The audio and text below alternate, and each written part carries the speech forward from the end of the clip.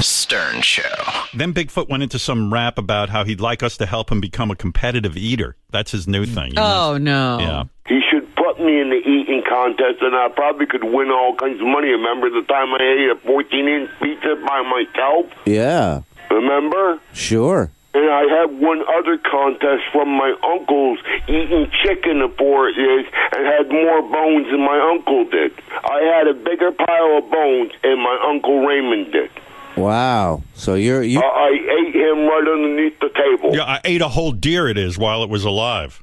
Have you ever thought about becoming a competitive eater? Yeah, that's what I'm trying to tell you to get me into it is, and you guys got more fucking stuff going on, and get me in an eating contest. Yeah, he's obsessed with it. He doesn't realize that these professionals in that field, they really work at it, and you have to do it fast. They're not just going to wait to see how many bones you collect. Well, why don't you call him and explain that?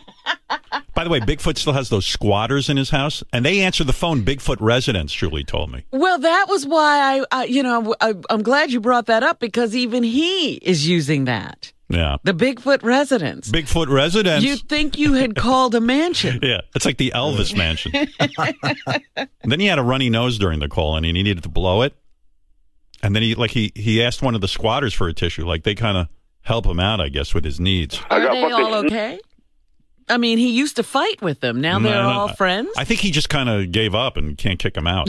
I'm not kidding. I got fucking snot running from my fucking nose. Can you give me a paper towel, Lucian?